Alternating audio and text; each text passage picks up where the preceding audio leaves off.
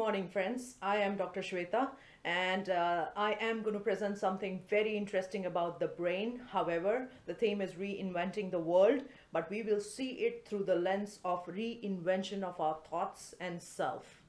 So let me take you back in time. 1748, a young gentleman, British aristocrat and a politician named Mr. John Montagu loved to play cards. Now, as you know, you need two hands to play the cards. Mr. John also wanted to eat at the same time. How do you do that? You want to play the cards with both hands but also eat simultaneously. So Mr. John had an idea to put meat in between the two lofts of the bread, and eat it like a sandwich while playing the cards. I want you to imagine he's playing cards with one hand while eating with the other, and nothing less than what we call the modern day sandwich was born. Yes, my dear friends, he's the fourth Earl of Sandwich. Now, I could have presented this fact in a very dry fashion, informationally oriented, that sandwich was invented by John Montagu. Sandwich is a meat loaf which is kept in between the two slices of the bread. How would it sound? And possibly you will never remember that. When I created a story around it, your brain started to imagine Mr. John Montagu's picture and started to imagine that he's playing cards. You started to connect with the character and bring out visually a vivid picture of him in your brain. My dear friends, this is the power of storytelling. And today, as a neuroscientist, a neuroresearcher, a neurologist, let me bring you these superb facts about the storytelling capability of the brain, as well as the trap with which the brain can absolutely be affected by the same storytelling capability of the brain. So you may be wondering, how is this possible? Yes, so this another 14 minutes, we will drive down this beautiful logic that you cannot fall into the trap of the stories, while at the same time you need to have the ability to tell beautiful stories, listen to the stories and make meaning out of it. Brain is one fantastic sophisticated instrument. I always call it as the romance with the brain. And I'm sure if you will read about those facts, it will be an imminent romance for you as well. We have evolved. We evolved from the little tiny creepy crawly creatures called the reptilian brain to the mammalian brain, which is in elephants, to this sophisticated human brain with a beautiful thing called cortex, or the rational brain. But we still harbor that limbic brain or the emotional brain, which is in the reptiles right here. Both parts of the brain are there right here kicking in as you even listen to me. What is the brain doing when you are listening a story? Now, this is very, very powerful, okay? And that is the reason why Hollywood is into business, Bollywood is into business, any person who tells a great story is into business. You immediately, your brain can connect, you can donate, you can absolutely win the hearts of people if you have the ability to tell a powerful story. University of Southern California, the scientists discovered a default mode network in the brain. It's a beautiful network which we thought it's autopiloting, and it has nothing really to do with our lives. Well, it has a lot to do with our lives. It is the one which associates meanings to these stories, and it is very prudent to keep them within our brains for a long period of time. You will remember stories when you were little kids. We all read Chacha Chaudhary and Amar Chitra Katha and all as we grew up. We still remember those stories. Why? Because our bottom parts of the brain, or practically the anchoring portions of the brain, connected that meaning to the character. A narrative obviously is very important, but the emotion that you connect to a character gives life to a story. If you want to become a great storyteller, you have to get to that emotional content, to that emotional self of the brain, to your listener. Neuroscience says a listener's brain and a storyteller's brain has the same number of neurons, or the brain cells, kicked in. Isn't it marvelous? Why? Because the brain is searching for meaning. We are all meaning-making machines. a narrative is told, what is in it for me? Immediately the brain connects to a meaning.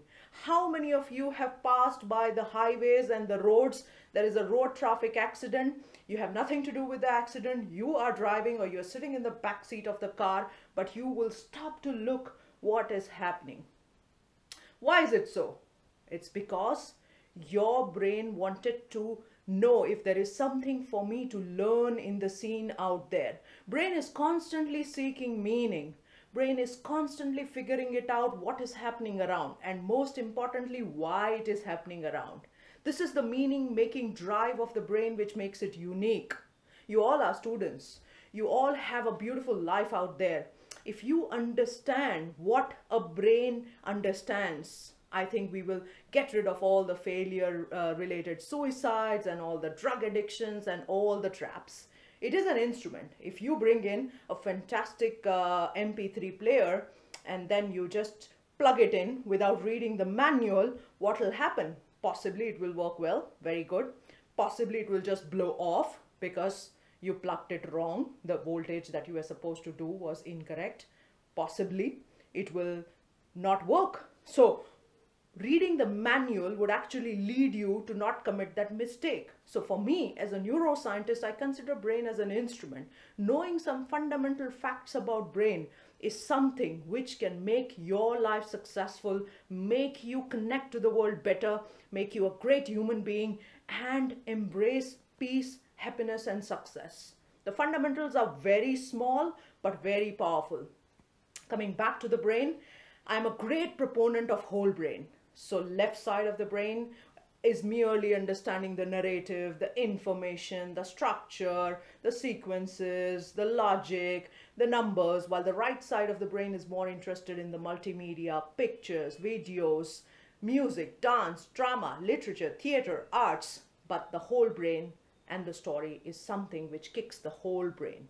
Stories kick the whole brain out, not just left or right, and stories create a deep and powerful meaning.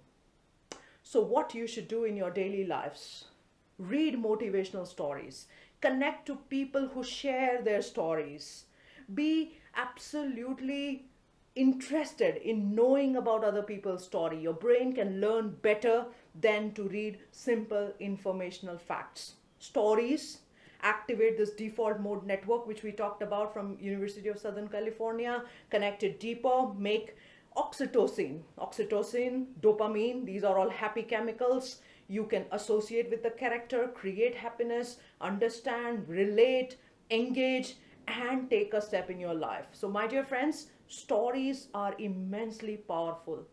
Read more stories, listen to more stories, be a fantastic storyteller in your life. Learn how to craft stories. You can actually even perform better in anything that you do if you have crafted this habit of storytelling. Remember, you're kicking the whole brain of the other person. You are bringing that connection, meaning-making drive of that brain by telling that. But wait, is it only the positive aspect or the story and the motivational content which we get connected to? Unfortunately not. The same meaning-making drive of the brain, the same drive which is making us understand the stories is also the cause of our failure. And you may be wondering, why is it so? Because what really happens is because of the meaning-making drive, I'm constantly figuring out why. A friend passes by and does not wave at me. And I wonder, hey, what happened? You know, my brain is talking to me and say, I think yesterday we had a fight and possibly she is upset at me. She's mad at me because I didn't send her a text message. She's thinking like that because I told her something last week. You see this? Now poor she may not have recognized you altogether. She may be in her own busy world. She may be in her own thoughts. But what your brain did just now is the meaning-making, machine-driven thoughts. Okay? You just wanted to know why she did that to you. She didn't wave at you. Why was the reason? What was the reason? And in this process, what we do, and let me tell you, we do this every day, day in and day out. We receive thousands of messages, right? WhatsApp, social media, And every time there is a communication, what we do is we bring this drive on. We bring this brain into thinking. What is she thinking? Why is this happening? Why is she sent this sort of a smiley? Somebody just told me that, what is the meaning of this smiley? And I'm like, well, the meaning in my mind was blessing. I don't know what you took it, but this is how, because every single brain connects to its experiences, connects to its deep emotion and brings out a meaning. And what happens in the process? What happens in the process is we are tired. Our brain is exhausted making meaning from absolutely everything what is happening around. I want you to be careful to not fall trap at this meaning making part of the brain. I want you to be conscious. I want you to live every day not committing this mistake of falling trap to this meaning making drive. I see suicides. I see people dropping dead at the pretext that I will not get good marks. The marks are not out yet. The student has given the exam, but the pretext, the brain has made a story. I'm not going to succeed. I'm going to be a failure. I'm not going to pass. And what happens? You commit suicide. At that powerful emotional drive that I am a failure drives you to push the limits of existence and commit suicide, which is very bad, because now posthumously excellent marks come out. Your pretext, what you made, was completely fallacious. It was absolutely wrong. Whatever you trusted to your brain's emotional capability that it's making a story and a meaning that you will fail was absolutely wrong. So my dear friends, I want you to take this home, a message that consciously, please think what your brain is doing. There is a mode of autopilot happening. Yes, as I drive the car, my brain absolutely takes all the sensations, but it's barely aware. Sometimes you wonder, oh, I reached this destination. I'm sure a lot of you would have felt that autopilot drive of the brain. It happens often, but I want you to be conscious in this process, especially when it is making meanings, when it is relating meanings. Texting has become so popular an exercise. But tell me, how many relations are made through texting? If you look at the data, most people are having divorces because of the miscommunication through texting. Well, there is no connection. There is no story. You cannot read my body language. You cannot read me. You cannot understand what I am trying to think or portray. While you just see the message, and what you feel is your brain's meaning making drive gets on wild. It thinks negative. Most of the times we are into the survival mode, fight or flight. Okay, we are physiologically tuned to go either into the fight mode or the flight mode. And I have done that. I've lost a wonderful family friend because of this reason.